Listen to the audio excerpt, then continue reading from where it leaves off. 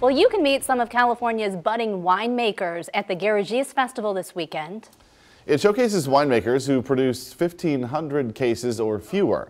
The festival started about 45 minutes ago and is still going on, though tickets are sold out. Tickets are still available for Saturday and Sunday. Now, this festival has been going on for more than 20 years and now happens 4 times a year. There are events in Solvang, Los Angeles, and now Sonoma, though the Paso Robles weekend is really the flagship.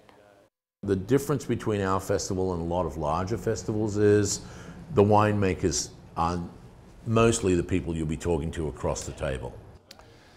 Garagiste is a French word that originally referred to people who produced wine in their garages.